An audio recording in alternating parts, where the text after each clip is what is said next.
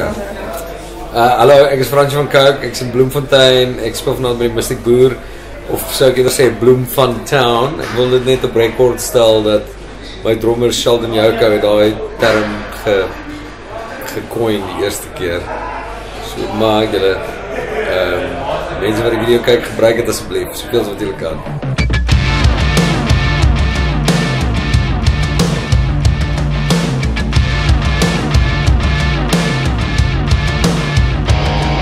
Cool, ja, hierdie lewe is projek wat ek nou aan werk, jy weet, vanuit die storm van die eerste album al afgekom het, jy weet. Dit was 'n wille explosion van malgheid daar rondom die eerste album wat uitgekom het, jy weet, die glad nie die reaksie verwag wat dit gekry het nie, en obviously was dit wat vind ek jou was 'n moerse song wat, jy weet, so baie mense aanklank by gevind het, en sodra daai storm gaan lê het ek begin werk aan hierdie eerste lewe. So dis nou omtrent ook 'n jaar, meer as 'n jaar, en wat ek werk aan die songs vir dit. Dis 'n album wat maar, jy weet, ek dink dis soos my vorige werk is 'n persoonlike introspektiewe album. Jy weet, dit gaan oor my lewe en hoe die situasie in ons wêreld en in ons land impak op my het.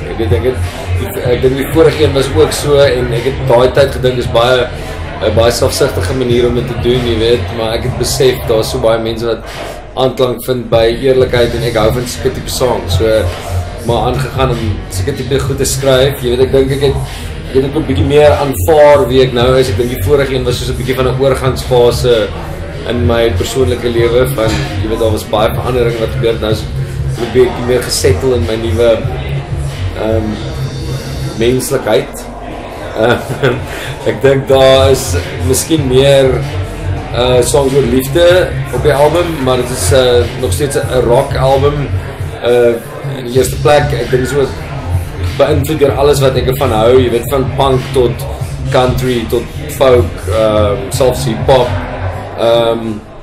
En ek het op hierdie album, ek het saam met geen ander, sou ek sê, groot name gecollaborate nie, maar ek het saam met my band gewerk aan al die songs. Jy weet, ek het die vorige een ek glad nie met 'n vaste band gewerk, en nadat die album uit is, het ek begin speel saam met die ouens waarmee ek nou speel.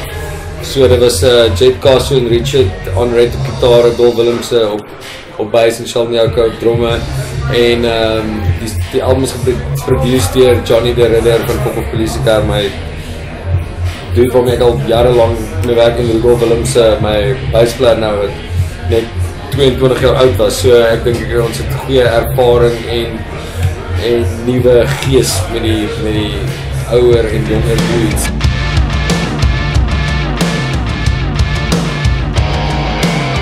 Oor die gevaar, ek wou graag die band iets noem, want ek voel ek begin besef by shows, ek weet nie wat om wil sê nie, want dit is die ouens hier agter my, dis die manne, en toe ek maar, jy weet, begin dink aan 'n naam vir hulle, en ek dink die gevaar beskryf miskien net hoe gevaarlik hulle is, en hoe skillvol hulle is. So ek is regtig geseënd met 'n fantastiese band, en jy weet, ek doen hierdie nou al 12 jaar, van hulle is heel wat jonger as ek, en ek is 'n ongelooflike band waarmee ek ongelooflik oor die weg kom, en dis awesome.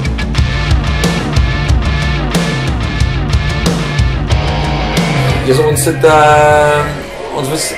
dit is nou maar nog die 4de stop, ons was nou in Leidenburg, wat ek nog nooit gespeel het nie, wat nogal cool was. Ek het hierdie jaar, ek dink, as gevolg van die sukses van die eerste album, het ek 'n klomp kleiner plekkies gaan speel, wat ek nog nooit die laaste 12 jaar gedoen het nie, so Leidenburg gedoen vir die eerste keer, wat nogal cool was, met 'n Nelspruit in 'n plek gespeel, waar mense gelangarm het, terwyl ons Joel, wat nogal boerse weird was, dit gebeur deesdae, dit het nog nooit gebeur, dit is 'n baie nuwe occurrence. Hulle het actually in Hartbeespoort, hulle gelangarm op 'n Johannes Kerkorrel cover, wie het was, en hier, ek wonder wat was dit, kan nie onthou nie, maar dit is miskien bietjie weird, en ons het strand in Pretoria, wat, jy weet, so tweede hometown is, so dit was awesome geweest. Ja, en dit is maar, dit had niks raar gebeur nie, geen teëspoed gehad so ver nie, so is alles goed.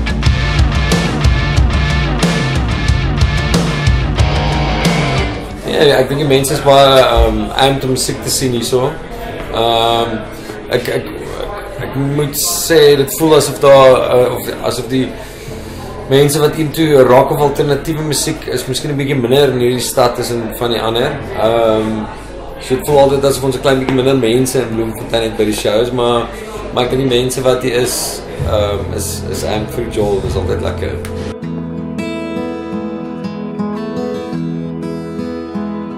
Jy weet ek dink nie ek was ooit iemand wat jy weet ek het altyd geweet ek gaan eendag kinders wil hê, maar ek dink in my kop wou ek dit uitstel solank as wat 'n mens kan, want jy voel jy moet al vir die goed gedoen kry terwyl jy jonk is.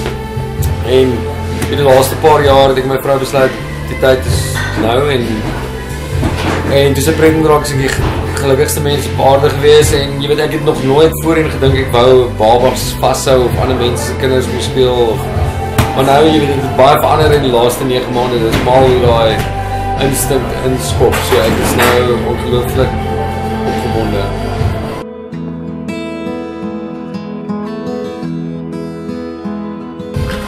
Naam is niks.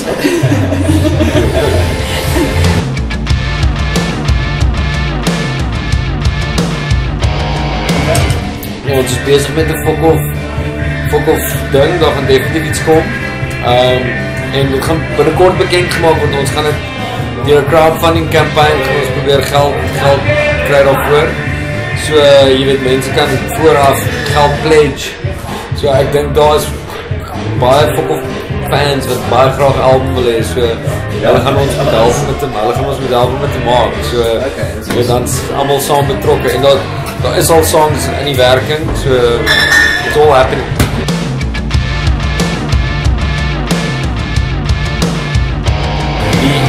Enkelste snit Mensdom kom die 10de November uit en dan gaan die hele album ook beskikbaar wees om te pre-order op iTunes en op Google Play Store en jy gaan die single op vinyl kan koop en dan kom die album op 2 Februarie.